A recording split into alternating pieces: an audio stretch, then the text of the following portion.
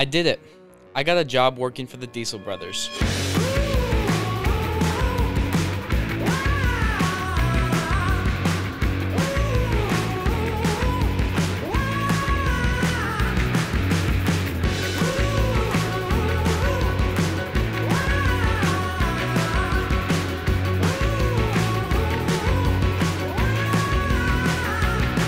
But the question is, why is that so important to me? Well, it's important to me because just over a year ago, I set a goal. I said, I want to work for a YouTuber who has over 1 million subscribers. So then somehow in just a few months, I managed to get a job working for a YouTube celebrity that has over 2 million subscribers, and it felt like I was living in a dream. Everything was coming together and happening at once, and I loved it. Fast forward a year, and life feels just as amazing, but there's one thing I've been doing wrong.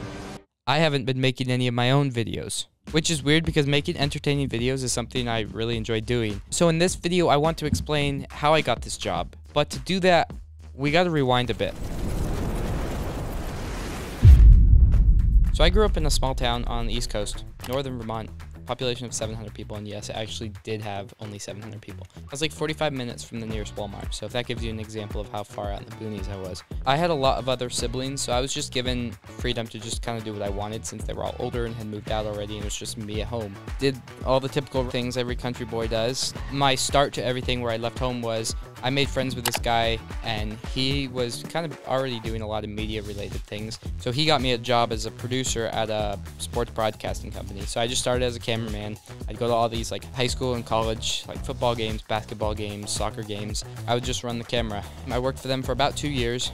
Towards the end of the time there, I ended up being a producer. So I would go to the games and I would not only film, but I would also produce the show. And it was kind of a big thing to take on because I had no idea what I was doing, but somehow I managed to do it. So that was like one of the first like big video related job I had. Now the other question everybody is probably wondering right now is, Nate, how are you not in school? So I was actually homeschooled. I went all through 8th grade. I did my first year of high school, and I'll be honest, I cheated all the way through it. Then the next year came around and I was like, well, I'm either gonna have to cheat through this year or not do it because I didn't learn anything the year before that would help carry me through the next year. So I talked to my parents after a little bit of negotiating, which I somehow managed to win a lot. They agreed to let me drop out of high school, and I never looked back. The whole teenage dream that every kid seems to be living now, which is honestly just a bunch of partying and a lot of other things they do to waste their time. Really had no wish to do it, and I had a vision of where I wanted to go, and I would rather chase that than spend all my time in high school learning something that I really didn't need. Cam also had a lot of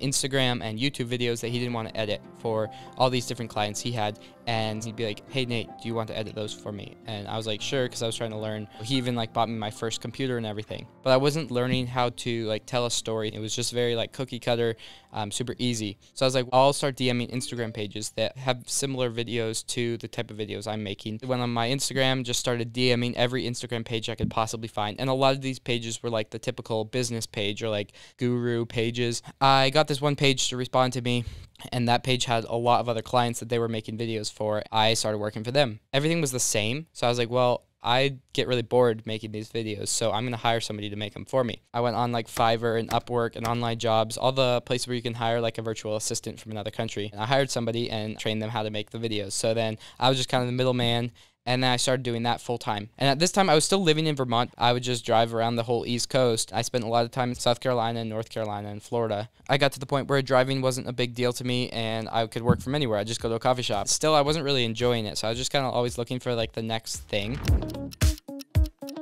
Christmas of 2021. I went home for the whole Christmas season, and then starting that year, I heard about this program called 75 Hard. It's like, well, I'm going to start 75 Hard. I'll put a thing up on the screen here that shows what it has to do each day, but it's for 75 days. It just kind of taught me to take it one step at a time, because when you do the program, it feels like you have a lot to do every day, but if you just think about it as, well, this is what I have to do today, then the days just go by and you don't even think about it. It's just normal, and it becomes the routine. That's kind of what it taught me, to just take each thing day by day and not worry about everything down the road. I went 75 days, went all the way through it, and I loved it. I was kind of fed up with what I was doing for this one company, and I wanted to spend more time with a camera in my hand. So I started DMing all the clients that had hired the guy I was working for. He just had a whole bunch of different people below him that were running like marketing agencies, drop shipping stores, all these e-commerce type businesses.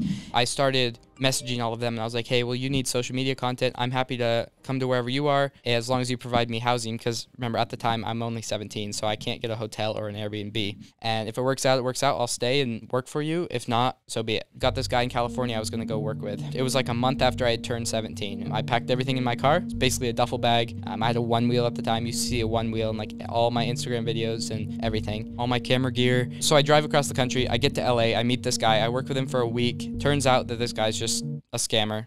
And so I'm like, well, that sucks. But there was one other option. It was this guy I'd reached out to that lived in Las Vegas. And he was like, yeah, if you come by Las Vegas sometime, we can meet up, see if it'll work. And I was trying to get in contact with this guy the whole drive from LA to Las Vegas. Just as I'm driving into Las Vegas, he texts me. So I'm like, I'm driving into Vegas currently. Can I come over right now? He was actually living in a house with a whole bunch of his college buddies, and they all had drop shipping stores. And I ended up staying that night and actually stayed there all summer long. So I stayed there for like 5 months. It was a great learning experience. Was still 17, so I couldn't really do a whole lot. And funny enough, I actually slept on the couch all summer long. So I don't even think I had a sleeping bag most of the time. Like, I didn't need much, and I was just making anything work because I was determined to just not be in Vermont. So I'm there until like August or September.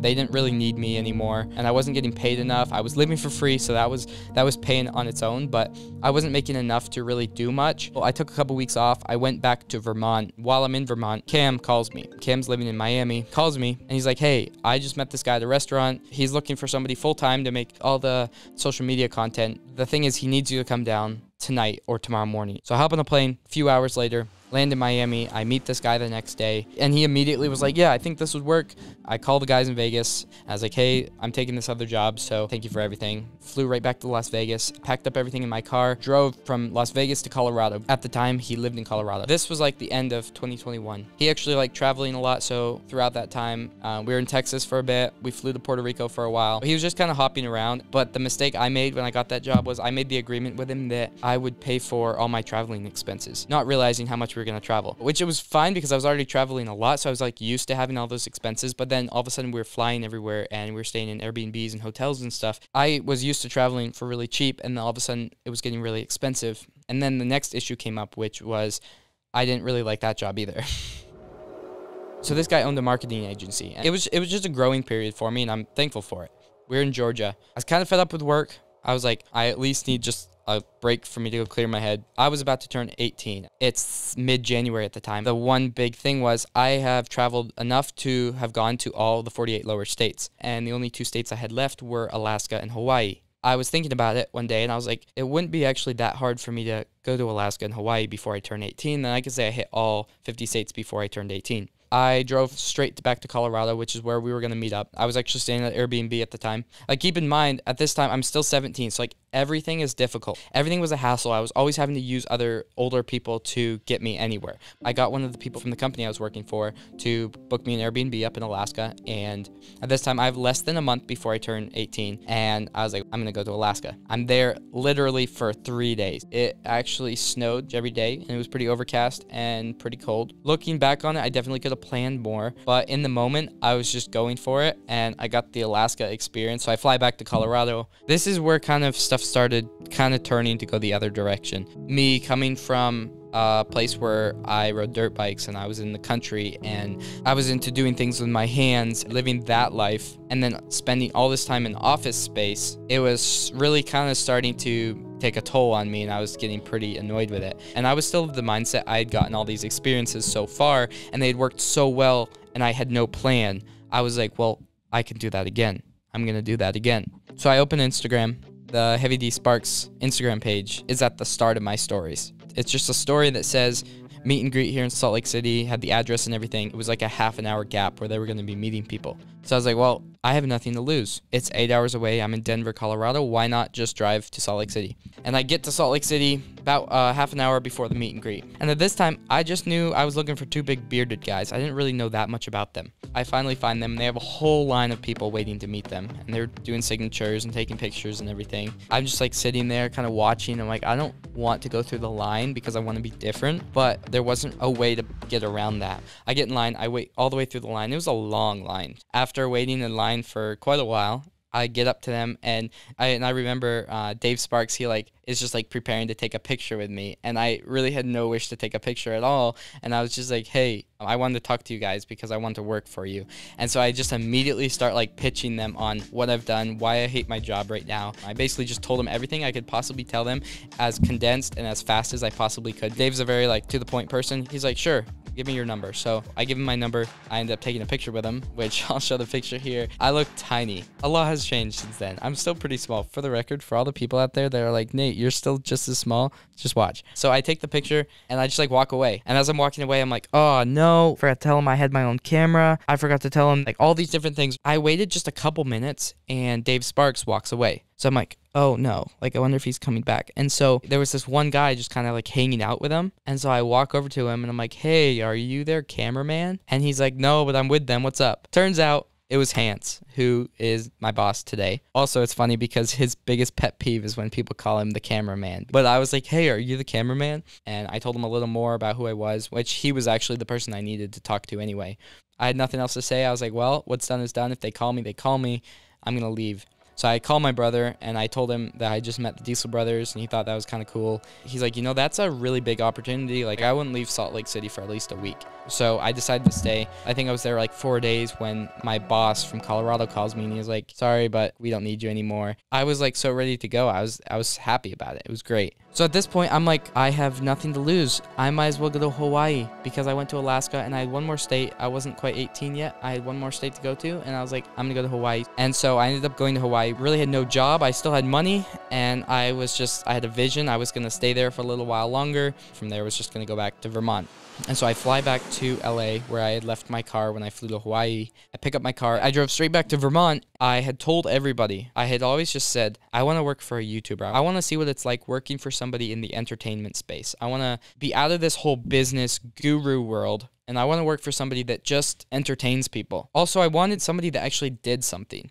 I'm there for just about a month. And one day I see a post on one of their Instagram stories back out here in Utah, and they're like, hey, we're looking for a videographer. And I was like, oh my gosh, like since I had been traveling for the last year and a half of my life, I was ready to just be home and I was ready to just make my own YouTube videos, but I was like, this is cool, like I gotta try at least. So I immediately sent him an email, and then I get a text from Hans, who manages all the vlogs and everything for the Diesel brothers. All the text said was, hey, you said you had your own camera equipment? And so I just like read it. I was just like, this isn't happening. I don't think I've ever been so excited about a text in my life, I'll be honest. A couple minutes later, I hop on a call with Hans. He's like, if you want to come out here for a trial period, you're more than welcome to. We'd love to have you come out. 2 weeks, all expenses paid. When can you be here? And I was like, when do you want me there? He's like, can you be here on Thursday? And that's like a week away. And I was just like, yep, I can actually. And I remember just like, I was in such shock because it was like, I had wanted to work for a YouTuber so bad. And I had had so many things recently that it was starting to kind of get me like, okay, I feel like I can't hold a job. Like, what am I doing wrong? Am I just lazy? What's keeping me from making this work? So I drive out to Salt Lake City, ended up working out great. I immediately clicked with everybody and they hired me within a few days. So I stayed. I had no reason to go back to Vermont. I was just ready to start working. I was ready to have a life that was more exciting. I was over the whole office period of my life, and I was ready to actually do something, and that's what they did here. Since then, life hasn't gotten any less exciting. I've gotten to meet a lot of people and experience a lot of cool things. And the other thing that really makes me happy is I feel like Dave's actually doing something to help. It's not like he's just making YouTube videos that are solely entertaining.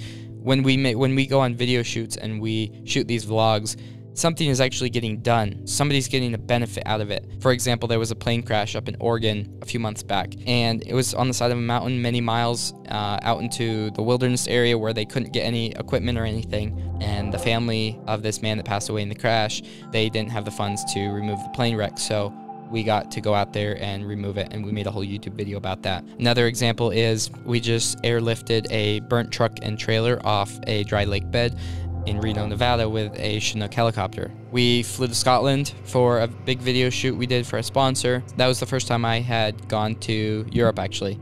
Another thing is searching for missing persons. We've done quite a few search and rescues for missing people and such, and you see a lot of that. If you follow anything with the channel at all, you'll see that he's big into the missing persons videos. It's never not exciting. We've done fan boats on snow. We did a series called Big Iron, and that was up in Idaho, where we dragged a whole bunch of machinery down a mountain, and like at one point one of the machines started running away and pulling Dave with it in the front loader, and it was like super exciting. So for anybody that's still watching, I guess what I want to communicate is that trying things always pays off. Like, not being afraid to just put yourself out there. And throughout this experience, like, this job has changed my life. I moved to Utah, and when I actually moved out here, I knew that if I didn't get this job, I was going to feel terrible about myself. I was just determined to do anything it took to try and get this job. And so then when I did get this job and I realized that I was actually going to live here, it was like pretty scary, because for the first time, I was like, now that I have this, I can't lose it. I knew the job was such a great opportunity. I had to do whatever it took to just keep it. That meant I had to live in Utah, and I wanted to live here, but it was still scary knowing that I was still far from all my family, and it's always scary when you leave home. But I just pushed through the first few months, and over time it felt more and more like home, and the people that I work with and spend time with every day, they're like family to me. I honestly can't say I've ever had such close friends as I do now with the people I work with. I'm so thankful for it. And throughout this, one of my closest friends now is Eric, who I work with. It's just he and I who make the videos, and we get along great. Like, we hang out outside of work, and I really look up to him, and it's cool to build a relationship like that with somebody you work with, because going to work every day doesn't really feel like going to work. It feels like it's just another day of doing life. I have so many people here that I look up to, and I've learned so much since I've been here, and I've made memories that I'm never going to forget. And even like coming to work, like, I enjoy it. I guess if there's one thing I want to communicate to anybody still watching is, if you're young like me, you got to realize you have nothing to lose. If you have a direction, even just a slight direction, just follow it. Even if it doesn't work out, go the other direction. Maybe there's something in that direction that'll be better.